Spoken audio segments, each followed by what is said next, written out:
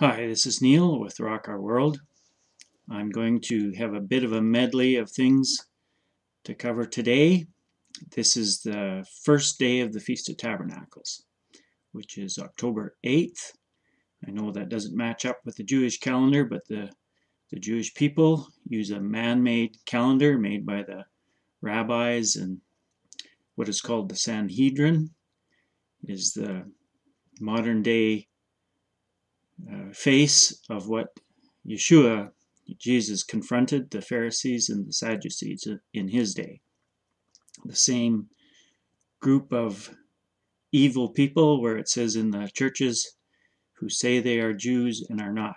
That's a little bit hard to understand because of our paradigms. I ran that past my wife and she said, I don't follow what you're saying. Well, I said it's the same thing as a person saying they're a Christian, but they don't follow the teachings of Christ.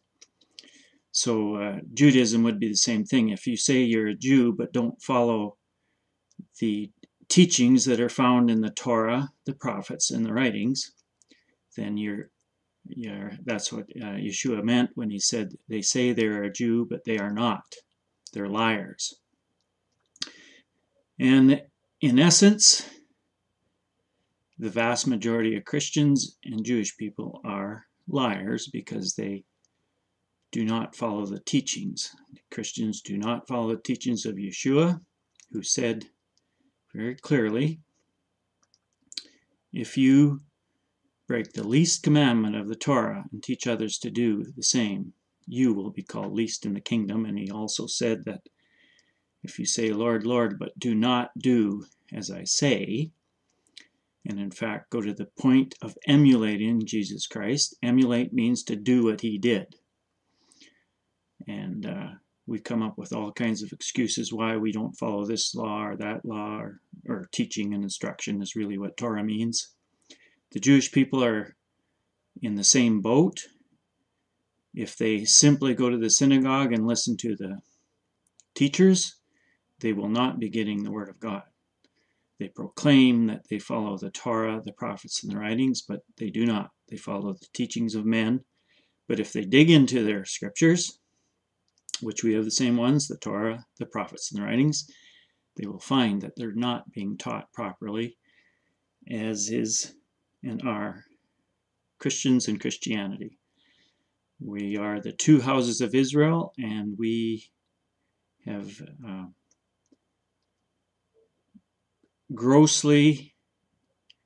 we are grossly missing the mark. I had mentioned this last video that the Hebrew language, each letter has a meaning, so that when a word is put together, it actually tells a story. You take each letter and look at what each one says and see what the word says.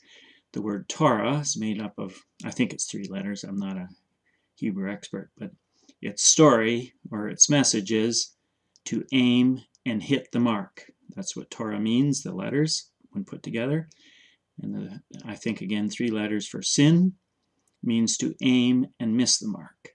And that's why it says in 1 John 3:4, sin is the transgression of the Torah. So if you break any teaching and instruction found within the Torah, then you are sinning. And there isn't a Christian group on the face of this earth that will teach that, because there's not a Christian group on the face of the earth that believes it and does it. So they don't refer, when they're talking about sin, which we hear lots about. We were just at a conference this weekend, and I dare say the word sin was brought up 50 to 100 times, and not once was the definition brought up. Sin is the transgression of the Torah. Nor was Matthew 5:17 to 19, where Yeshua said, if you break the least commandment of the Torah, and there's about 600 of them, then you are sinning. Or you will be called, if you break the least one and teach others to do the same, you will be called least in the kingdom of God. So we have a lot on the line for following the teachings of men, which you will find in the churches and the synagogues. But if you go into your cave out in the desert, that's where God's true leaders are being trained. You will go into your scriptures, the Torah, the prophets, and the writings, and then you will find, once you translate the apostolic writings properly, there is zero evidence that Yeshua came to do away with the law. So that's quite a journey to take on, and the Lord has left a lot of it to this very late hour. Exactly why He's done it this way. You could look at the whole thing and say the Lord could very easily remove Satan from the scene. He's the deceiver of mankind, but He's not. So why? And it leads you to one of the conclusions, that God is not looking to save everybody. That is definitely His objective in the end, and I believe He will achieve His objective once the full plan is gone through, right through the 1,000 years and into the time of the new heavens and the new earth. Right now, He's looking for His firstfruits, and they come in 3 categories. The least, or not least, the greatest one, which is the smallest group, is called the bride, and she will be revealed very soon. Listen to the last 10 to 15 messages that Julie Wedby has been given. She has quite a focus on the bride, or the Lord gives her messages focusing on the bride. And if you're computer challenged like I am, the best way to get her most current messages is go to I Am Calling You Now blog on one of the internet search engines like Google or Internet Explorer, and there's another one that I'm not thinking of right now. So what we're finding is that the Lord is putting together His bride right now, and it is a growing consensus that the 144,000 are the bride, and they are picked strictly from the descendants of the house of Israel. And that doesn't mean it's barred to so-called Gentiles. But remember what a Gentile is. In Hebrew, it is goyim. It means separated from God. So Gentiles are and always have been welcomed into the camp of Israel, but you stop being a Gentile when you start following God's teachings and instructions. And that's the process. And they don't have a different set of rules. They just have a beginning like everybody else. You have to start somewhere. So in Exodus, when it says there's a mixed multitude came with the people, they were given three instructions to start with. And the same thing when we read in the apostolic writings, the meeting at Jerusalem, they made a decision. What are we going to tell these new converts where to start their walk? You have to look past the paradigms and realize they're not being told they only have to follow 3 rules for the rest of their lives. That's where they start, because that's their biggest challenge at that point. So anyway, you can go look in the story of the Exodus and in the story of Acts and find out what those beginners' rules were, and realize that we're all the same. We are being asked to keep all of the rules, the teachings and instructions, every last one of them. There's about 600 of them, and we can't possibly know them and keep them all in one step, so that's why the Lord starts somewhere. He will talk to you in your heart. For me, this happened 43 years ago. I walked into a service with my wife-to-be, my bride, my girlfriend. She wanted me to go to church. I walked into that auditorium. Actually, it was a school gym in Regina, Saskatchewan. O'Neill High School gym. And there was about 300 people there, and I was completely convicted of the sin that I was indulging in. That's a sin of thievery. I was a thief. I was stealing money from my customers, And the Lord convicted me of that sin when I walked into that building. And I didn't realize it till some years later, but that's the first time I heard God's voice very clearly. Neil, I want you to stop sinning. And then it came to my understanding in the course of time that he had a job for me to do. And these 43 years since, I've been learning more and more about my job. And in these past 3 years, part of it is doing these YouTubes. So I better get on to what I'm here for. This medley of topics, but I'm going to focus more on the festivals, the fall festivals. But first, I'm going to get the closest. I had a viewer ask me, why do we never see my wife? So I asked her if she would come on and share, but she so far has declined. But here's her latest book, Crossing the Line. Get this right. It is focused on leadership. If you think you're a leader, believe you're a leader, this is a very good book for you to read. And there's my dear wife right there. Get this right. And just a point, the lady who painted this picture, Cherry Top, is in need of prayers. Or could use your prayers. She's suffering from cancer, and as many people are, and though we want to make sure we ask what God's will is in everything, if she could be delivered from that disease, we'd ask you to join us. But anyway, Cherry quickly put together that simplistic picture, and that was by choice and design of a group of us, mostly my wife, but she wanted something very simple.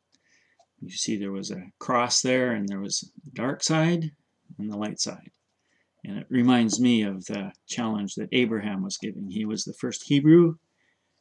Hebrew means to cross over. The Lord said, Abraham, I want you to leave everything you have here, where you live, your family, your surroundings, everything you're familiar with, and go to a place I will show you.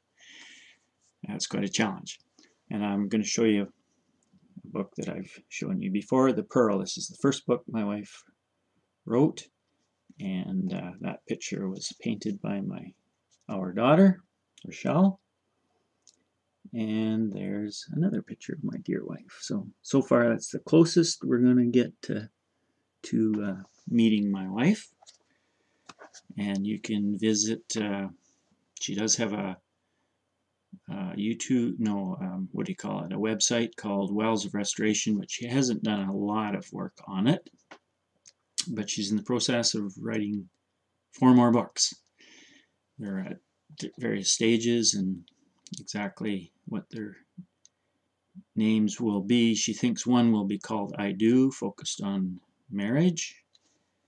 Anyway, I call these books a gentle introduction to the true ways of the Lord, which are not taught by the Christian and Jewish churches.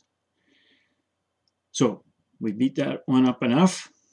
It's a very difficult thing to let go of our paradigms. And if any of us refuses to continue to grow, that is, reassess our theology and remove the pieces that are wrong, then we have dropped out of the race. So that's an encouragement to never stop growing.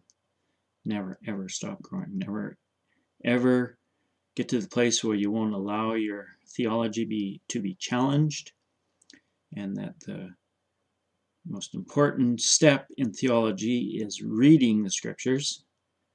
The second one is asking the Holy Spirit to explain it, not men sent from Bible schools and yeshivas, or ladies.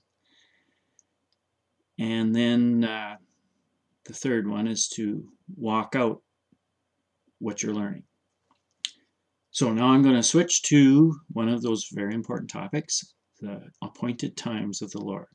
That's one of the things the Lord has asked all of us to do, and neither Christians nor Jews do it. The Jewish people come a little bit closer, but they use a man-made calendar to find the festivals, and they don't read their scriptures, so then they don't check it out. And this is generalizing, of course. And Christians are the same. We don't keep any of God's appointed times, but rather we keep a whole bunch of pagan-rooted festivals. And we, again, don't bother reading the scriptures to check things out. So the festivals are extremely important because they teach us the entire plan of God. The entire plan of God is wrapped up in keeping these 9 appointed times. Each one has a focused revelation, and I don't know it all yet, but I keep learning year by year by year, and I teach what I feel I learn, and there's, of course, many others, but it's not static. If you're going back to what was taught 1,000 years ago or 100 years ago or even last year, if you're not allowing your understanding to grow and be corrected and adjusted, then you have dropped out of the race. And that's the race that Paul referred to, that we're to strive to come in number 1. We're to strive to win the gold prize. And that would be to become the bride. And according to Julie, the bride has all but been chosen already. But those individuals who are the bride don't necessarily know who they are yet. That leads me to an idea. Hopefully I'll pack this all into a half an hour. Jeff Byerly, some time ago, he left me with a challenge. Well, he left everyone with a challenge. One of the messages the Lord gave him in reference to the length of times that are mentioned in both Daniel and Revelation. One of them is 1,260 days, one is 1,335, and one is 1,290. He reported a message from the Lord that said, if you want to know what these days mean, why don't you ask me? And so of course, I'm like many, I have wanted to know what these days mean, but don't know if I've ever specifically asked the Lord to show them to me. So I did, and immediately came up with some ideas. Doesn't mean I got it right, but I will just pass along quickly what I came up with. I didn't come up with anything for 1290, but it could be very similar to the 1260 and the 1335. The revelation that's coming out of the prophets, the modern day prophets, is that the bride is picked early on in the tribulation. And this is me speaking now, and I believe that I am one of the Lord's servants. Whether you'd call me a prophet, I think I'm a watchman. It's very similar, but one of the things that's becoming more and more of a consensus, that this 144,000 picked from the tribes of Israel, the 2 houses, the house of Judah, who are the Jewish people, and the house of Israel, who are the Christians. Just like Yeshua said, I came only for the lost sheep of the house of Israel. That he's picking this 144,000 out of the descendants of the 12 tribes of Israel. 13 if you add Levi, and then of course most people have noticed Dan is not included in the tribes from which the bride comes from. Anyway, back to the numbers. It appears, and I went through this in an earlier episode when I'm comparing the Exodus, which is a prophecy of the tribulation that happened on the 50th Jubilee of time. We are now at the 120th Jubilee of time, and this is the second and the greater Exodus, the fulfillment of the prophecy. So when you examine that, you find that the bride and the groom were married at year 3, and just within that year, so anywhere in that 3rd year. So when I said 3.5 fits, halfway through that 3rd year, the bride, who was depicted by Zipporah, and the groom, who was depicted by Moses, were married at year 3.5. I'm going to propose. It was on the 3rd year, so during that year. And This matches with the book of Revelation, where in Revelation 12, where the first woman that's referred to is protected and nurtured for 1,260 days. That's a 3.5-year period. The Jubilee year started, and I've taught this in many ways, in many episodes, so I would encourage anyone that's wanting to learn these things, go back and go where the Lord leads you. I'm at episode 181 today.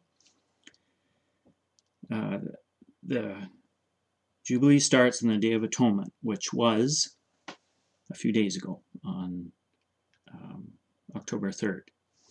And that's using Enoch's calendar, which is God's calendar. So I guess it's not Enoch's calendar, it's God's calendar, reported by Enoch, which neither the Jews nor the Christians use. So 1,260 days from the Day of Atonement, which is the 10th day of the 7th month, puts us at the 10th day of the 1st month, 3.5 years later, which is Lamb's Selection Day, which is the day that Yeshua rode triumphantly through the streets of Jerusalem, was praised by the people, and set the Jewish leaders' hearts ablaze with jealousy and envy and indignation. It rose Satan up within them to fight back, and they had him dead within 5 days. The Passover, 4 days later was the Passover, and he was dead by the end of the day, and then rose 3 days later on the Feast of Firstfruits. So you can see how each one of God's appointed times have a very specific meaning, purpose, and we will receive that revelation when we start observing it. This is important. You don't just think they're great, or think they're a good idea, or listen to the teachings on them. You observe them. Today, October 8th, is the first day of the Feast of Tabernacles. And a few days ago, October 3rd, was the Day of Atonement, the day we fast. And then you back up another week and a half, was the Feast of Trumpets. And up until this point, it was taught that that's the time of the wedding, but it is not. It appears now that the time of the wedding is in spring, 3.5 years later, from the start of the tribulation. And I lost my train there, but it does point, the Feast of Trumpets does point to the return of Christ with his bride, but the bride was married to him at the beginning of the tribulation, at the year 3.5. So, in this theology, what I'm saying to you is that the tribulation started a year ago on the Day of Atonement. So year 1 has just been passed.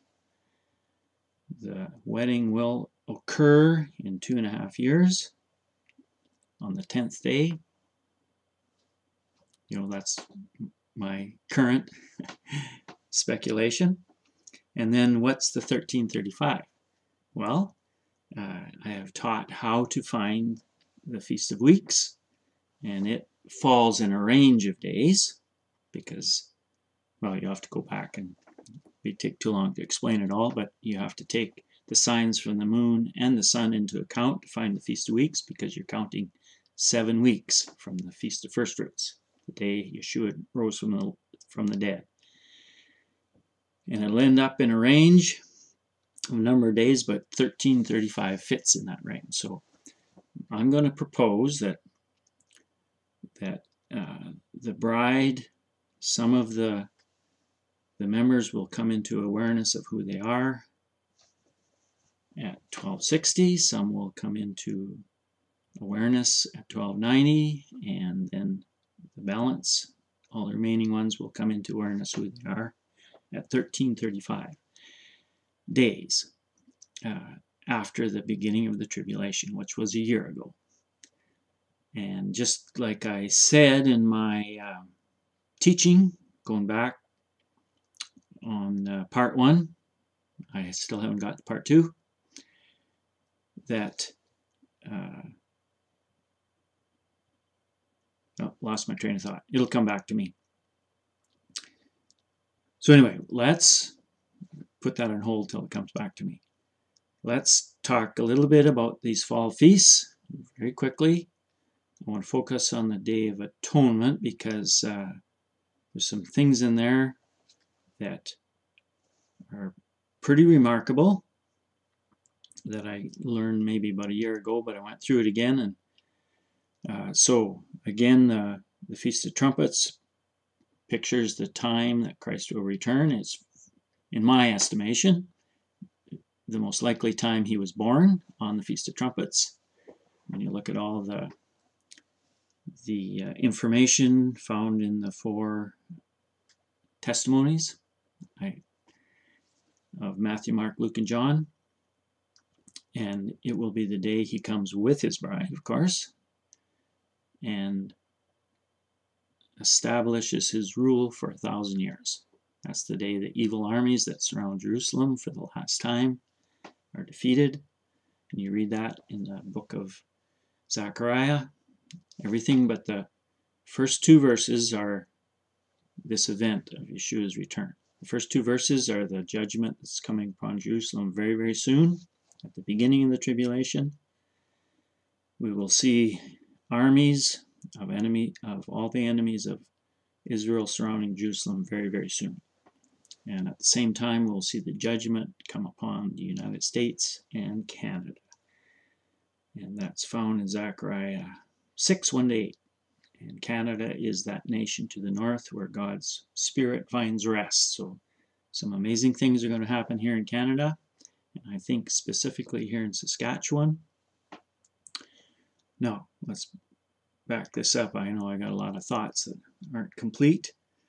So that's the picture of the Feast of Trumpets. The Day of Atonement is very obviously a time of judgment and searching within the soul, of preparation for judgment. It's the only appointed time that we fast. We don't eat or drink water for a 24-hour period. Well, close to a 24-hour period, from sunset to sunset. The days are getting shorter and shorter at this time of year in the northern hemisphere, so it's less than 24 hours. So that would be very likely the point towards the time that the nations are judged. As soon as Yeshua sits on his throne, he will set the judgment of the nations. He'll separate the sheep from the goats. Now, I'm going to just take a little bit of time. I'm running out of time here, to talk about the Day of Atonement. If you go to Leviticus 16, you'll see that there's what always seemed to me a bit of an odd ceremony that God had the priests take everyone through. The 2 goats were chosen, and one was assigned to be for the Lord, and one was assigned to be the Azazel goat. Now, until I read the book of Enoch, this didn't make lots of sense. It made a little bit of sense what was going on and who was who and what was what. Azazel is the one, and you'll find it in Enoch, the book of Enoch again. I believe it's chapter 8. And I should have prepped here. Go to chapter 10, verse 8, makes this statement. The whole earth has been corrupted through the works that were taught by Azazel. To him assign all sin. So that, now I'll fill in the pieces there. In the leading chapters here of Enoch, he describes the fall of the angels and their rebellion. There were about 200 high-ranking angels that chose to rebel against God. Now, the revelation is that 1/3 of all the angels, which is 10,000 times 10,000, sort of. I mean, it's a huge number, whatever that is, 100 million. 1/3 of all the angels rebelled. But these leaders chose to rebel against God, and just like I just read there, Azazel was the one who was the ringleader, let's say. He's also the one that taught men war, the making of military equipment. He's the warmonger. And he also taught the painting of the eyelids, interestingly enough. So I would speculate that means the use of makeup and adorning the eyes. That was for something that the fallen angels taught humans. Anyway, that's just a passing point of interest. Well, the thing about war is not, that's very important. Anyway, Azazel is being assigned all sin.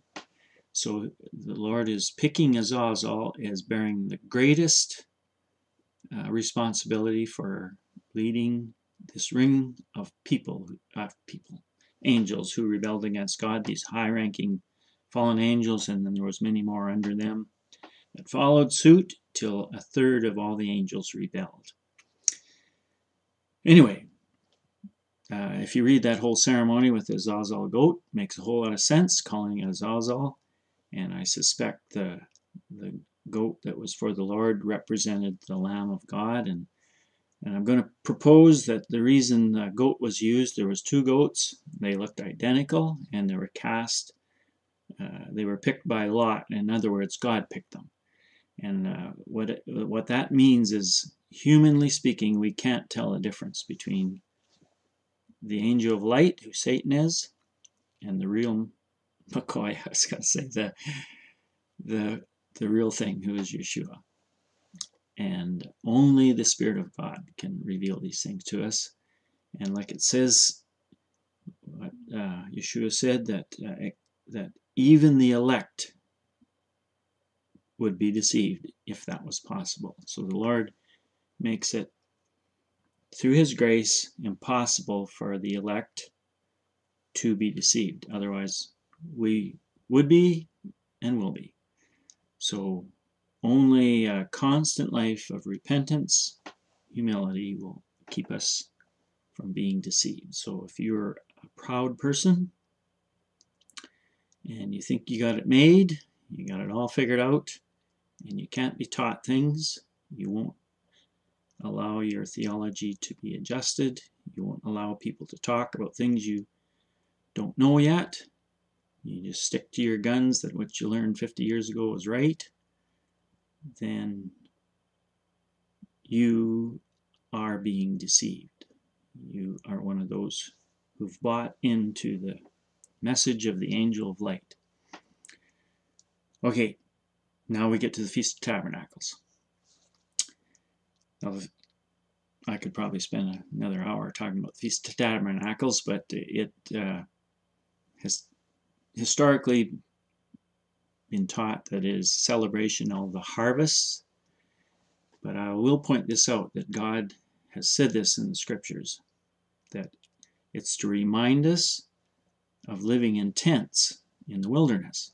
And again, that's pointing back to the Exodus. So the Exodus story is extremely important. It's a prophecy of what will happen during the Great Tribulation.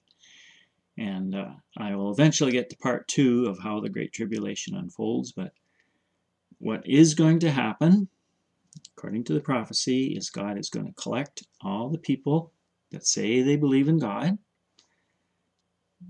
going through this Great Tribulation, this terrible, terrible time when virtually everybody on earth dies, but the survivors will all be collected in one spot, and they will be taken through the wilderness for 40 years.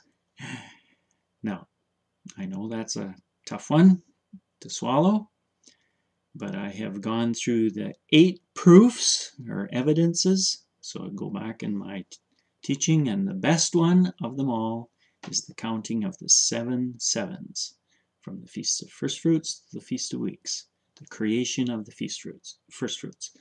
And this last group, when you talk about the 1335 on the Feast of Weeks, is a prophetic view of the guests of the wedding. There's always 3 groups. So I'm going to say that the first group is pointed towards by the 1260 days. The second group is pointed towards by the 1290 days. And then the last group, the guests to the wedding, is pointed towards prophetically the guests to the wedding. And that's who these people that make it through this last journey of 40 years through the desert, through the wilderness. And that is a prophetic, I've used this scripture many, many times, and it should be a memory scripture, but I'll put it in my description, where God says, I will take you out of the wilderness of the people, and that's the Great Tribulation. He's going to gather everybody who says they're a believer, going to collect them all in one spot, and it appears to be South Africa. And he's going to take us or them, this final journey, and he says, I will march you under the shepherd's rod. In other words, he's going to do exactly what he did in the first Exodus. He's going to require that they follow his teachings and instructions. That's the Torah. And he says, those who disobey me will never enter my land. So the indication is that only a tenth, well, a full tenth, I shouldn't say only, because in the first one, only Caleb and Joshua made it. In this one, 10% of whoever this group is, let's say there's several million, many, many millions, they will, the ones who make it, the tenth that make it, will be the guests to the wedding. Anyway, that's speculative, and I'm over time, so this is Neil with Rock Our World.